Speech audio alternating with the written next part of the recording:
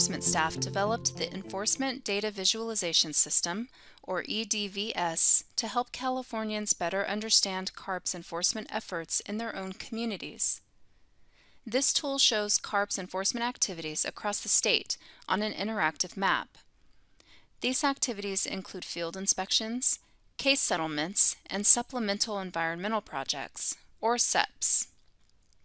We developed this tool to enhance transparency, provide community members a user-friendly way to access CARB enforcement activities, and facilitate the development of emission reduction programs in communities across California.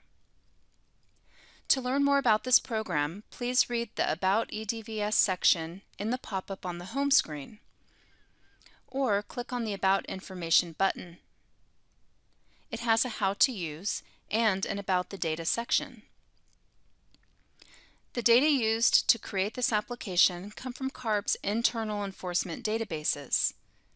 Enforcement activities are added regularly to the tool, and you can look up enforcement activities by year. Let us begin by learning how to use the search feature. One of the tool's search options is in the upper left corner of the map. Here you can search by location using the city, zip code, or address. Let's search by zip code. I'm going to use Stockton's zip code for this exercise.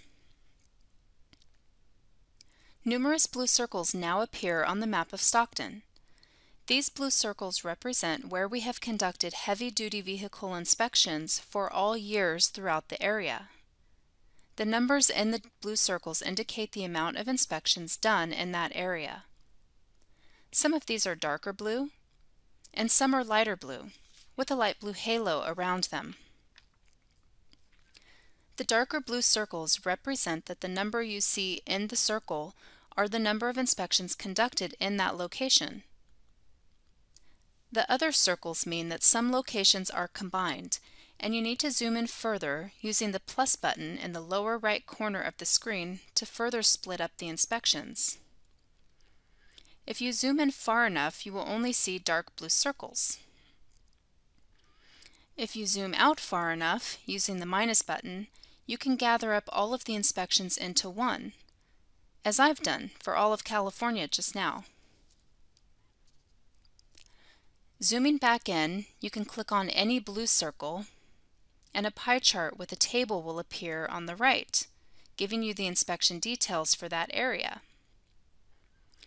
This includes total number of inspections, total violations, both emissions and non-emissions, and compliance rates. A non-emission violation is for failing to report correctly or not having a proper label.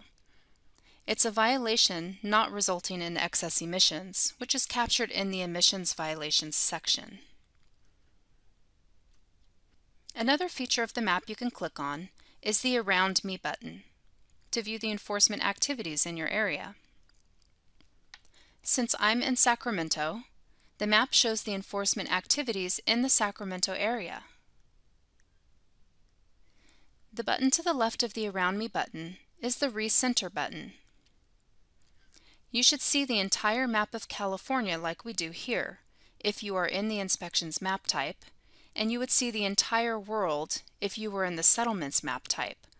I'll go over the different map types later. Another search method is the Options button. This option lets you search by region, map type, program year, and program category. The default search methods are statewide, inspections, heavy-duty vehicles, all years, and all categories. To change them, click on the down arrows. For example, there are 4 region types to search by: either statewide, EJ communities, specific AB 617 communities, or by specific air districts. If you want to create a different region, you can use the polygon and circle drawing buttons found in the upper right-hand corner of the map.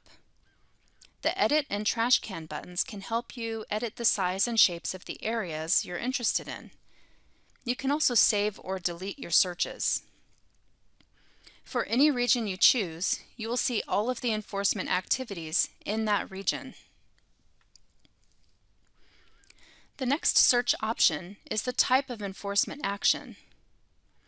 You can either search by inspections or case settlements.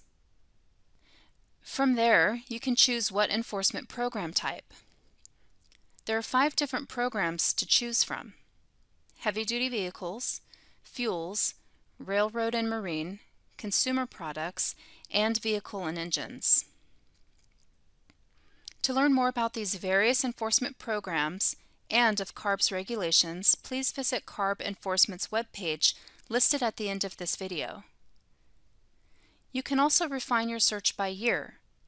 The default is all years, but you can search year by year as well. The data begin in 2015. To search further back, you would need to contact CARB enforcement staff. The final search refinement option is what category of inspection you are interested in. For example, there are 12 different categories of heavy-duty vehicle inspections that you can search by including inspections conducted under our HDVIP, or Heavy-Duty Vehicle Inspection Program. Likewise, there are multiple categories under each inspection program. For example, under Consumer Products, there are aerosol coatings, antiperspirant and deodorants, composite wood, and other consumer products. These program categories are also described further on CARB Enforcement's webpage. If you want to do a broader search, select all categories and the tool will search for each enforcement program type listed. If you want to look up case settlements, in the Options panel, from the second drop-down, choose Settlements, and be prepared to see settlements from around the world as we settle cases regarding certification of engines with manufacturers from all across the world.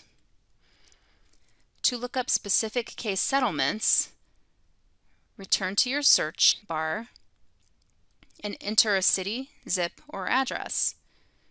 Let's use Stockton again as the example.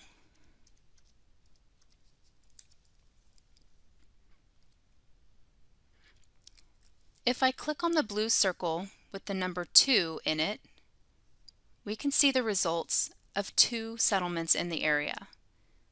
If I click on the one on the right, we see a settlement with a company for $170,625 and a summary of the case below it. If I click on the blue circle to the left, we see another settlement for $8,625. Settlements with SEPs are included in the settlement details. In Stockton, CARB settled with a company for $65,750, and the company agreed to fund a school bus SEP for $16,437. There's a direct link to the settlement agreement through the button at the bottom of the description if you want to learn more. Finally, the easiest way to restart a search is to go back to the Options button and select your new criteria. We hope this demonstration gives you an idea of what EDVS can do. If you have any questions about the visualization tool, please contact CARB's Community Outreach Enforcement section at coes@arb.ca.gov and visit our webpage for more information on CARB's enforcement programs. Thanks for watching.